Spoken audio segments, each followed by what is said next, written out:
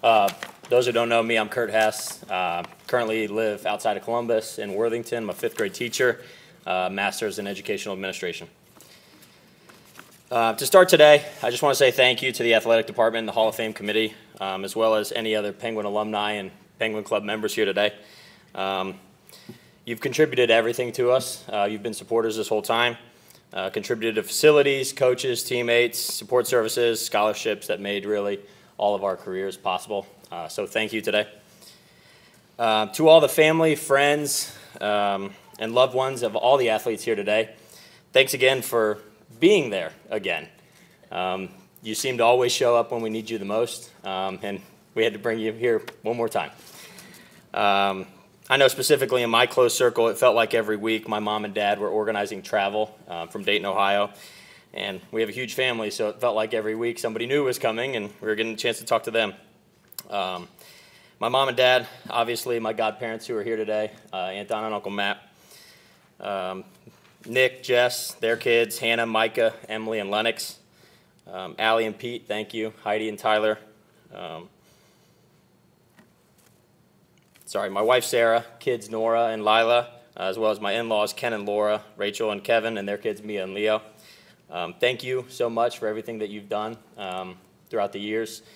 You always reminded me that family wasn't too far away, and that went a long way.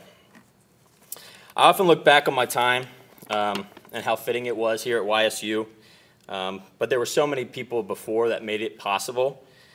First, my mom, really for everything, but for always pushing me, being there for me, giving me the drive to go after the things that I want. Thank you.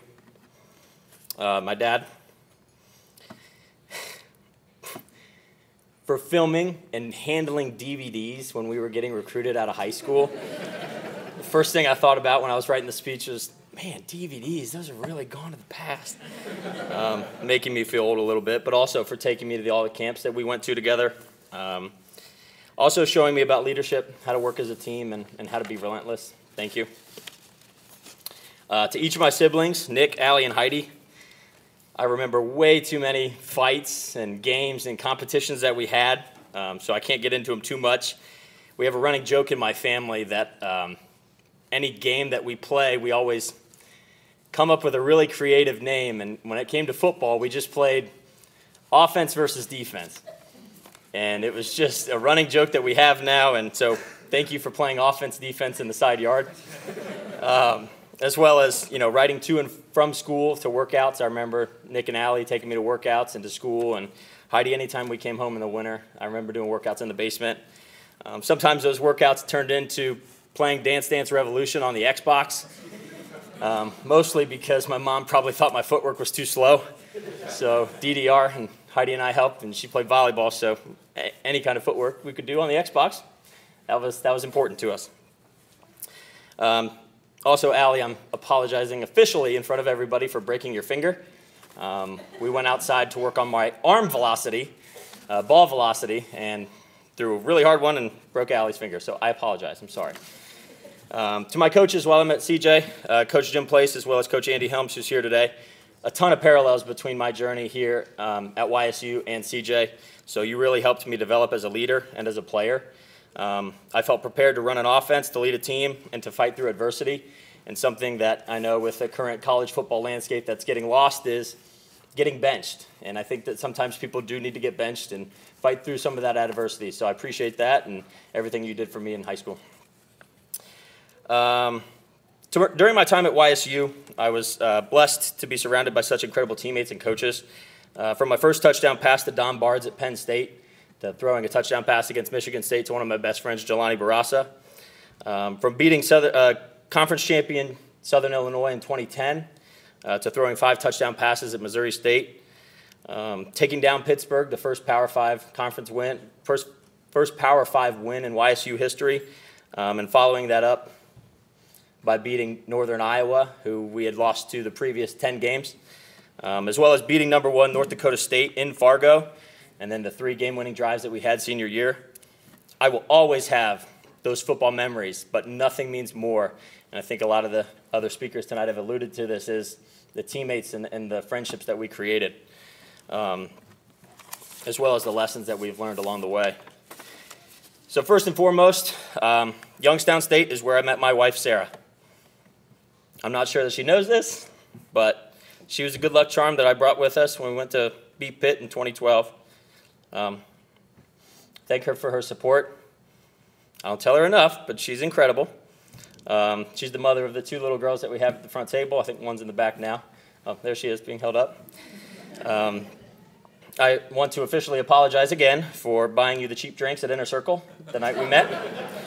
But those 2 little girls, you'll find them this fall or during spring games. They are known to crash the Paul Leyden suite for Sprite and cookies. So if you want to come see them, we'll be there this fall.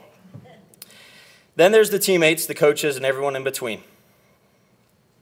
Some of my best friends like Kyle Searle, first roommate, guy I lived with for 5 years, taught me how to battle for my spot every single day, even though I was a starter.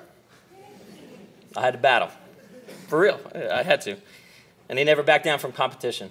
So I took that from you, Kyle. Thank you. Matt Romeo, who's not here today, local Boardman product, showed me the ropes of what it meant to be from Youngstown. Coach Sal Guayardo, one of the hardest workers we've ever had on the coaching staff, out of Tampa, Florida. Sal. Guys like Carson Charball and DJ Moss, who's here today, taught me about grit. Torian Pace taught me about faith. Guy who got inducted last year, my running back, Jermaine Cook, taught me how to embrace and love the everyday grind of being a college athlete. Guys like Jim Kinnick, Jelani Barasa, Chris Elkins, Chase Lemke, those guys were in my family while I was here. Kicker Dave Brown, Radak, Cinco, Freddie, Chuck, Don Page. Talk to these guys every day. It's incredible. Fantasy football, doesn't matter. Anything that comes up, we're talking about it. Every person here at YSU meant something to me. Coach Montgomery helped me develop as a player and a leader. Coach Carm worked his tail off, stayed overnight. Coach Carm's with the Giants right now, and 3 seasons in a row, and I know my mom appreciates this, three seasons in a row, we only gave up single-digit sacks. So kept me upright, right, Mom? You like that one? Leadership from Ron Strollo, building a dang indoor facility while we were here. Coach Kopp, he's in the back. I mean, we talk about it all the time. He would do anything for you. Day or night, you call him, he was going to take care of it for you. Athletic trainers, JD, Jenna, Todd Berkey, academics with Maryland, who has already been mentioned, equipment staff, Tim, Alvy, Carm, and all those guys. Even our boys, Roy and Don, in the stadium, just cracking us up and cheering us up every day. Everybody meant something here to me at YSU. And everything that we did on the field made a difference to those people, but I don't think they realized the difference that it made for us, too. That's what makes Youngstown State football so special. I always tell people that our 09 class that got recruited by John Haycock got the best of both worlds. Coach Haycock taught us about family. He taught us how to care about each other and really get to know everybody's stories. Coach Wolf taught us how to live your life like a winner in everything that you did. Family, friends, class, workouts, films, didn't matter. If you could get 1% better every day for Wolf, you were going to be successful. Those are things that we still take. Coach Montgomery was my quarterback coach. He showed me what it was like to prepare like a true professional. Conduct yourself like a professional, not just in football, but in everything. And I do that today as a father, as a husband, and then as an educator. I can't thank these men enough for the impact that they've had on my life. But the one thing that Wolf said that stuck with me probably the most that I remember about my time here at YSU was coaches were meant to take you to a place where you couldn't take yourself. And that stuck with me while I played for him, sticks with me now, about having that support system and those people who are around you, taking you somewhere you can't take yourself. YSU took me to a place I never knew I could go. And for that, I'm very thankful. It's an honor to be inducted today into the YSU Hall of Fame. And I'm proud to be a Penguin for life. Thank you.